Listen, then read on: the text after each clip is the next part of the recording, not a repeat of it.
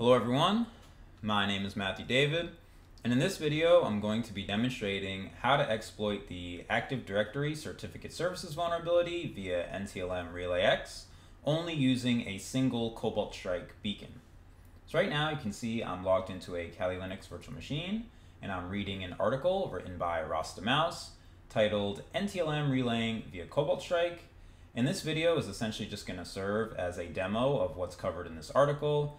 As you can see here, we're going to be using PortBender through a SOCKS proxy in order to receive our data with NTLMRelayx. So you can see now I'm looking at my Cobalt Strike session, and you can see that I have a packed beacon being uploaded and hosted on the team server, and I also have the SpoolSample.exe executable being hosted that we can pull down and use to coerce authentication. And you can also see right here that I am checking for updates on the domain controller to ensure that it's fully up to date, which it is. And I'm doing the same thing for our certificate services server, and it is also up to date. And then we're also going to check for updates on our Windows 10 PC that we'll be running our beacon on. And we can see that it's up to date, and we can see that the protection updates are also up to date.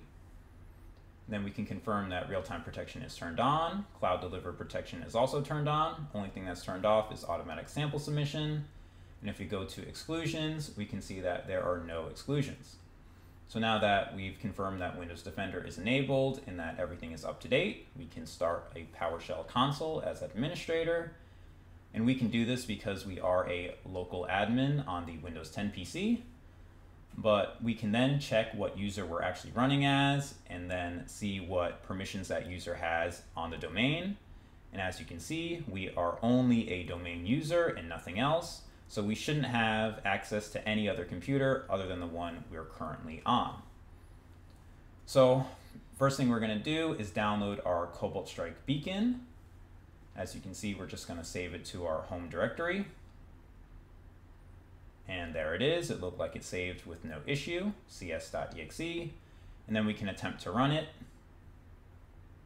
And it looked like it executed successfully. We can confirm that by going back to our Cobalt Strike session and interacting with our new beacon and seeing if our commands work, which it looked like they did. So that's good. We've confirmed that our beacon is fully functional. So now that we have our beacon set up, we can start the process of trying to run PortBender on the machine. First thing we're going to do is cd into the Windows System 32 drivers folder. And the next thing we're going to do is create a exclusion path for that folder so that anything we put in it won't be detected by Defender. And we're doing this because in order to use PortBender, you need to upload a custom driver onto the system, and this driver will be detected by Defender by default. So this is just the easiest way I thought of doing this. If anyone knows a better way to make a driver undetectable but still work, please leave it in the comments below. I think that'd be very interesting. And then also you can see I'm just downloading our beacon into that folder as well so that we can run PortBender without it being detected. So right now I'm going to execute our beacon in the exclusion folder. And as you can see, we get a new beacon that we can interact with. And this is the one running in the folder that has the exclusion. And as you can see, it seems to be working fine with no issue. So from here, we can start our SOCKS proxy that we're going to be using to tunnel our traffic through. And then we're going to forward that service from our team server to our local Kali Linux virtual machine so that we can use NTLMRelayx from our virtual machine instead of needing to use it on the team server. And here you can see our NTLMRelayx command. We're using proxy chains, so we send it through the tunnel. This is the IP address of our certificate services server with the Web Enrollment path. And then we're also giving it the domain controller for the template. As you can see, that looked like it worked with no issue. And if we go back to Cobalt Strike,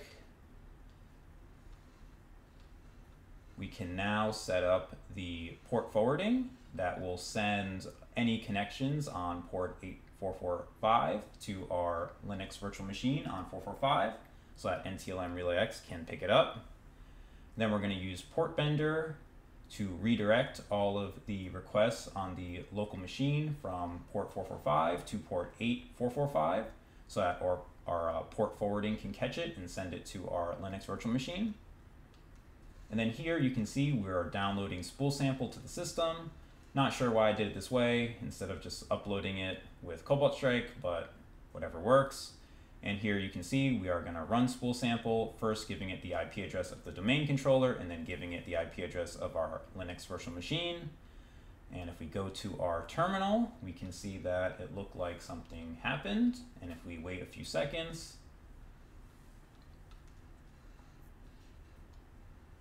we can see that we get a base64 encoded certificate. And we can confirm that it is indeed for the virtual domain controller. So that showed that we were able to get the certificate using PortBender and Cobalt Strike. So now that we have the certificate, we want to set up what we need in order to pass a ticket and get domain administrator access. So here you can see we're using BOFNet and initializing it. And that looked like it worked with no issue.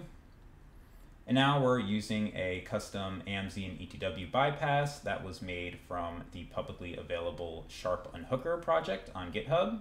And you can see that that loaded with no issue. And we're going to execute that bypass and see that AMZ was patched and ETW was also patched. And next we're just going to load Rubeus. And that looked like it succeeded with no issue.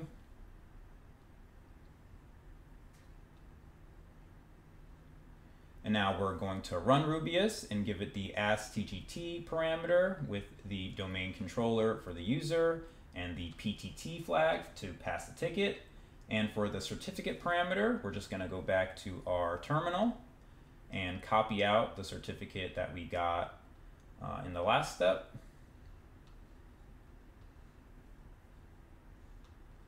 And then we're going to paste it in the certificate field like so. And now we should be able to just click enter. And we can see that Rubeus ran without any issue and that the TGT request was successful. And we can also see that the ticket was successfully imported. So we now should have domain administrator access to the entire network. And if we can use Mimikatz to test that and dump all the hashes for every single user on the domain. Now, as you can see, that looked like it worked with no issue. We got the KRB TGT, which can be used for a golden ticket, and we also got everyone else's hash. We can even go back to our Windows 10 PC and see that everything is still enabled and nothing was detected by Defender. So I hope you all enjoyed the video. Please stay tuned for more content, and I'll catch you on the next time. Thanks.